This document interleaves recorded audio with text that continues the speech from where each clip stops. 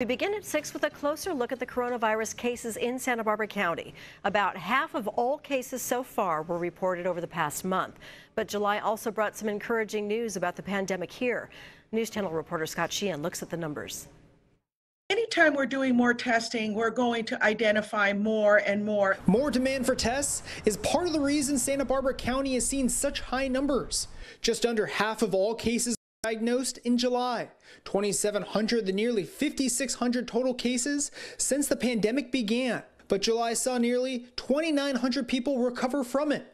Health officers believe that quick recovery rate is due to people waiting to get tested and the longer time it takes to get the results. So if a person goes to get tested, say 5 days into their illness, and then there's another 5 days before we get a result, by the time we get them and we do our investigation, that individual could conceivably be recovered. In July, the county's death rate from COVID-19 went down. 3 people died in July, while 17 passed away in June.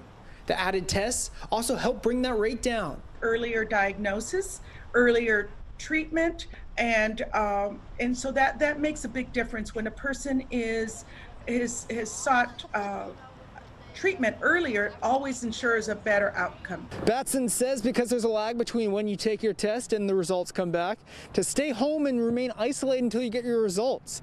And she says most people, especially those who aren't feeling well, are doing just that. In order to be counted as recovered, someone can't show fever signs for at least 24 hours.